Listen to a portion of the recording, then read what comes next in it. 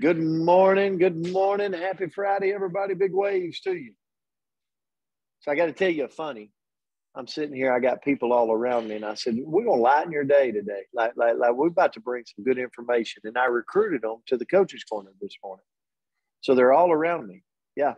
So good to see everybody, and I hope you've had a great week. We're about to close it out this week, and the word for the week or word for the day on this Friday was actually sent to us wanting to look back at the word willpower.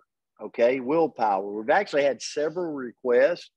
I want to let everybody know on here, you're sending those requests to Andrea Rosser on a word, and we will be getting to them. If we hadn't got to them yet, they are in our bank to get to. So this word was willpower, and it's the ability to control one's action, emotion, or urges. Urges is where I went this morning. Strong determination that allows one to do something difficult. How many of you have urges? We could be having the ice cream talk this morning, or the sweet talk, sweet tooth talk. I came across this, says willpower is like a muscle.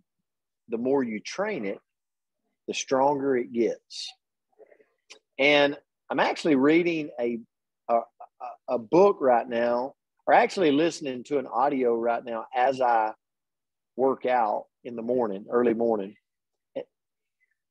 You there? Can you hear me, Andrea? Okay. I can hear you. Good deal. So this is called Bright Line Eating. Bright Line Eating. And I'm listening to this audio as I work out. And it was a recommendation from one of our owners of our company talking about how he went through a transformation of over close to 60 pounds. And it's a powerful book. And it's really got my mind focused around, just willpower. Willpower, it's a muscle that the more you train it, the stronger it gets. And many people believe they could improve their lives if only they had more of that mysterious thing called willpower. Like, think about it. Like maybe I'm not knocking alcohol, but think about the people that like to drink, right? There's probably times in their life they wake up in the morning and they're like, I wished I'd have had more willpower last night. Have you ever, well, I'm not going to ask for a show of hands. Have you ever been there? So, okay. And same way with food. What about exercise? Have you ever got yourself in great shape and then wonder what happened 2 years down the road? You're like looking back at previous pictures going, why did I stop? Willpower. And so if you look at willpower with more, quote, self-control, we could all eat right. We could all exercise regularly. We could all maybe avoid alcohol. We could save for retirement more. We could stop procrastinating. How many of you, don't have to raise your hand, possibly are in the procrastination train? Like I'm going to get there. I just hadn't got there yet, right? I'm going to call someone today. I just hadn't in a month, right? We're all there. We all have our different degrees of procrastination in different areas. But think about if we had that self-determination, that self-control, that willpower to go, nope, it's part of my daily ritual. So that's kind of where I went this morning. And Andrea, we talked about this, and she's going to talk about like things that can help us create that willpower and that drive to just achieve more that we want to achieve. Because I believe that everybody wants to be healthy. I believe there's nobody going, you know what, I won't love handles, right? Now that might have been, I look at me, I go, I don't want love handles. But with willpower, I know exactly what to do to get that off. How many of you go, you know what? I want a deeper bank account. I would like enough cash in my bank account that when I lay my head down at night, I'm not worrying. When I go look at the menu, I want to order what I want, not what it costs, like different things. Well, we can achieve all that, but we got to have this self-control and this willpower that will drive us home in the areas that we want to grow, thrive, and achieve more. So that's my thought on willpower today. I really want to leave the time to Andrea because she's going to talk about some things we can do that will really help us in the willpower game. So, Andrea, it's all yours. Well, thank you so much, Coach. And, I think one of the things about willpower is we think that it's infinite, right? If we were just stronger, if we were just more dedicated, if we were just more whatever, right? If we were just better humans, we would have this infinite supply of willpower. But if you really start looking into it, we realize that willpower is finite.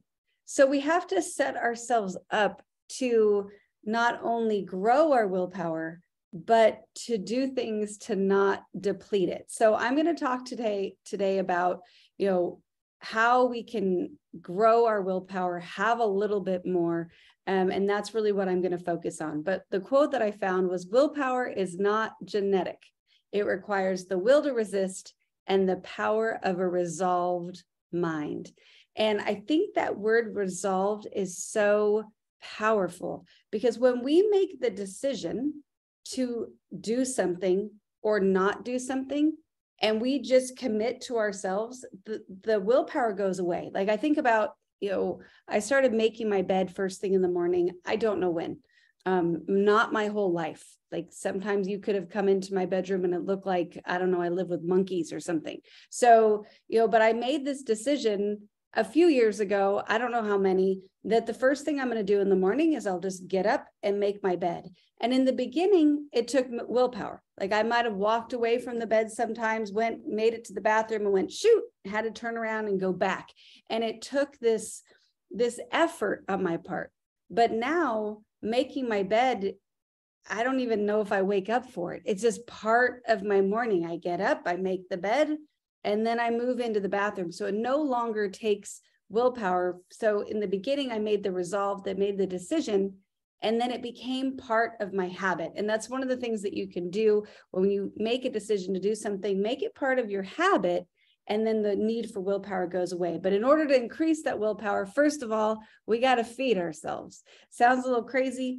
Maybe not to me. You guys know I'm an eater, but skipping meals is something that, if you're busy, if you kind of live a frantic life, you're in and out, it can become really easy to skip meals, but then that will tank our willpower across the board. Doesn't even matter what we're trying to have willpower for. Next is work on one change at a time. Anybody else guilty of waking up and deciding that everything I'm doing is wrong? Like I'm eating wrong, I'm not exercising right, I need to do 8 more things for my business, and I need to do 14 things for my kids, and then blah, blah, blah.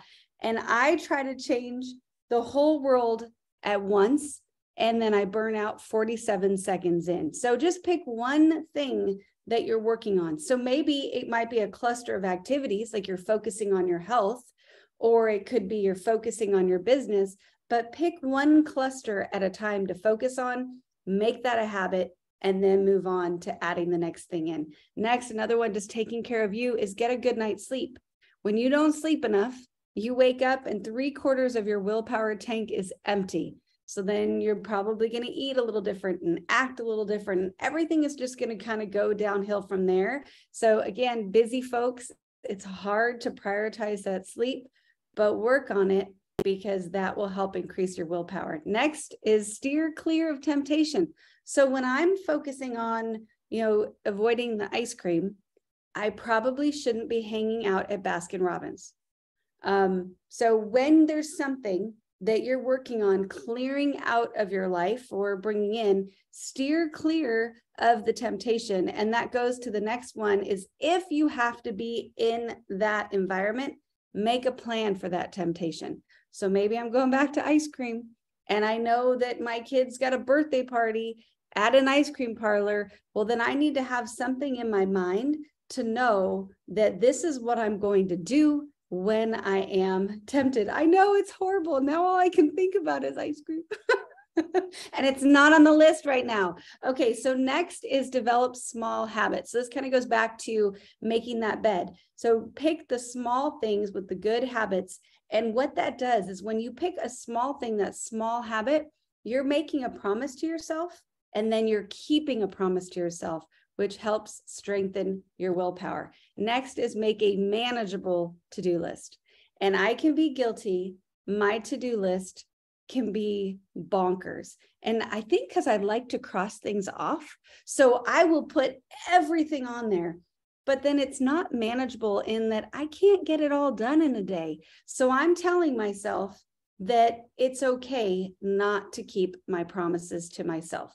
So make that list manageable. If I'm writing down a list and maybe I've got stuff I need to do all week, we'll break it up into that week so you know and hold yourself accountable for what you have to do each day. Take frequent breaks. So when we're fighting through something, when we're struggling with it, give yourself a chance to step back, recharge, move back in. And with that, prayer and meditation can absolutely help us. So when you're feeling depleted in your willpower, pray. And maybe don't pray for willpower, but just take a moment to connect with God, show your gratitude. Same with meditation. Everybody is still talking about ice cream over here. I can't look at the chats. So I'm just going to focus right here. But if we take that mental break and to connect with something bigger than ourselves, it can help refill that willpower tank. And then next, choose your reward. So if you are going to go 30 days with no ice cream, which it seems like I'm going to go about 15 more minutes. If you're going to go 30 days without it, well, then find a reward that's maybe not connected to the thing that you're trying to step away from. So maybe if I go 30 days without this treat, then I get myself a new pair of shoes or a movie night with the kids, whatever it may be, but find a way to reward yourself. And then lastly, anticipate those roadblocks. So we're all going to come up with things that pop up. You know, maybe you're on a meal plan and all of a sudden you're traveling for 2 weeks. Oh, Ann Wilson. Oh, geez, oh, Pete's. Yes, thankfully the apple crack is gone.